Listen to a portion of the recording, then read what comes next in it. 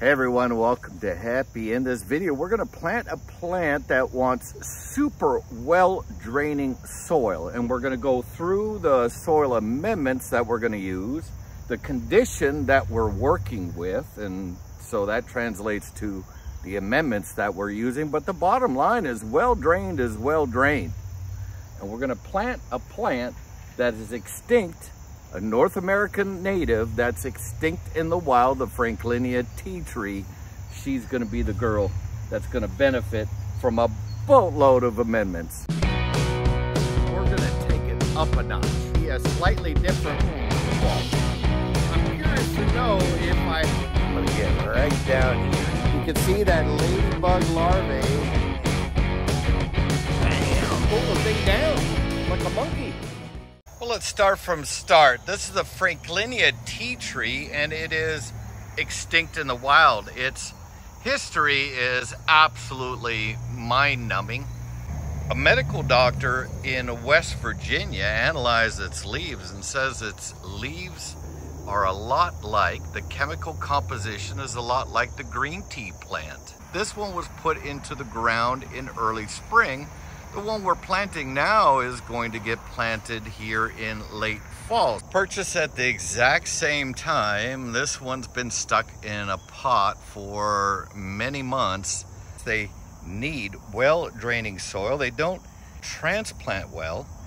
So it's important for us to put it in its final location. Franklinia tea tree is known for being a difficult plant to grow and susceptible to root rot, and we're here in Maryland, back to that heavy clay situation. So what does that tell us as gardeners? Get her up on a mound and put in ample soil amendments underneath and around where that root ball is going to be. To start with, I did the basic things, and that's clear out the lawn grass, maybe 3 foot by 3 foot area here. What's not so basic is I took an earth auger and aerated the soil. So I just went through this 3 foot by 3 foot area and just dug in with that earth auger to loosen the soil. Then dumped in some rotted wood chips to add some organic material to the soil. The soil amendments that I love the most is just gravel. This is just river-based gravel. Big rocks, little rocks. We got pine fines here, and pine fines is what you're going to find in a lot of the potted plants that you get from a nursery. We got perlite over there, and behind me is a wheelbarrow of decomposing wood chips. So that's 4 different types of soil amendments that we're going to be using. I don't get too wrapped up in pH except for 2 plants that I can think of. Blueberry and the truffle bearing oak trees. The bottom of the tree is about level with the lawn around us. So we're gonna want this girl at least 6-8 inches higher. Cool. Because we need to get up underneath her and start doing the soil amendment. I'm also gonna dig out some of this clay rotted wood chip mix and just pour in these buckets of material, mix it really good, mix, and we're gonna plant this girl on top of this mound of perlite, gravel, rotted wood chips, and pine fines.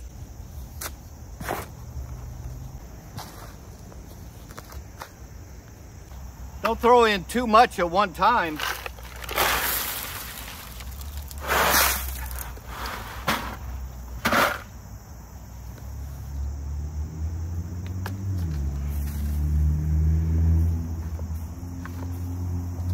I'm going to do the perlite last.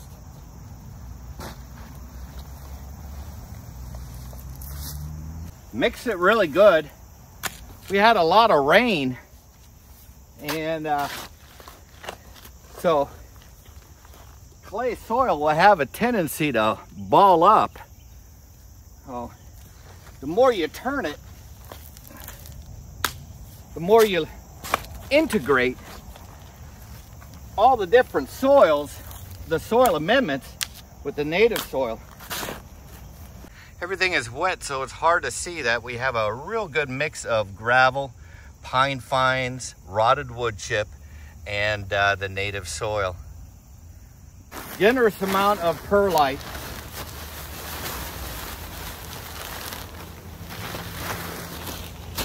That mixes into the soil real well.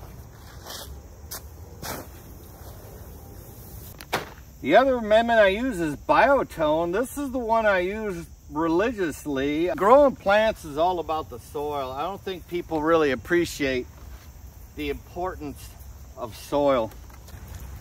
Okay, I am going to pour in a nominal amount of water, but I don't want to introduce too much water because it's been raining and this tree doesn't want wet roots. When I say wet roots, I don't mean literally you can't add water. We just had a hurricane, the remnants of a hurricane storm dump rain on us. Everything is wet. The other factor is it's late September. So we're heading into winter. This plant's going dormant. She just needs to get into the ground.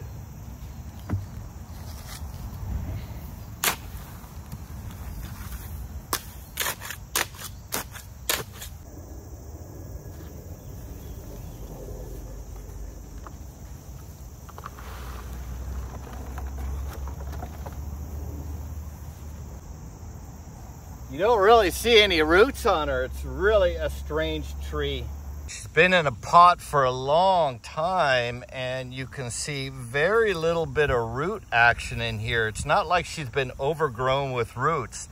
So what we're gonna do is just loosen her up a little bit down here at the bottom. Have that good perlite surface underneath her. Loosen her up on top. You can see that they use like rice chaff as a kind of a aeration element. It would be probably less expensive than perlite, and I think it doesn't decompose quickly.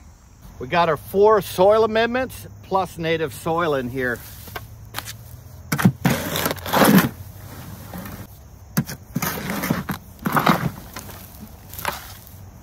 Just got to make sure that that native soil is mixed up real good.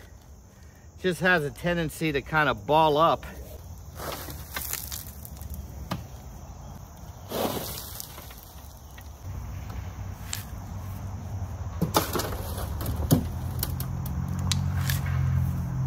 Putting a little bit of this soil mix over the top of this root ball because it had a lot of roots there right on the surface, like some water roots.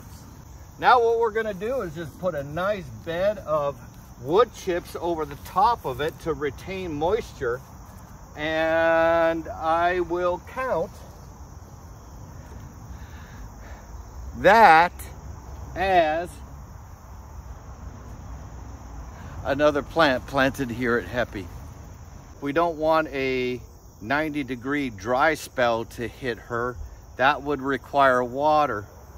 But if we don't get some strange, bizarre heat wave, which I doubt in October, but you never know, this is going to be ample moisture for a plant that doesn't need a lot of water and is sensitive to root rot. Anyone growing like an exhibition garden or a garden of a wide variety of plants or plants that are unusual, you're going to want one of these girls. And they're not easy to find at 7 feet tall. I was so excited. I dropped everything and drove straight up to the nursery in New York. I think it was Catskill Nursery. You can find out more about them at heppy.org/products. Well, there she is. Set up real nice, tied off. Just need to clean up some of that junk in the background. The key here is if a tree or a plant needs well-draining soil and you're in any sort of a clayish type environment, you need to add some soil amendments. Give it a well-draining environment below the surface. The 4 important soil amendments for well-draining soil is perlite, gravel, pine fines, and organic material. We use rotted wood chips for our organic material.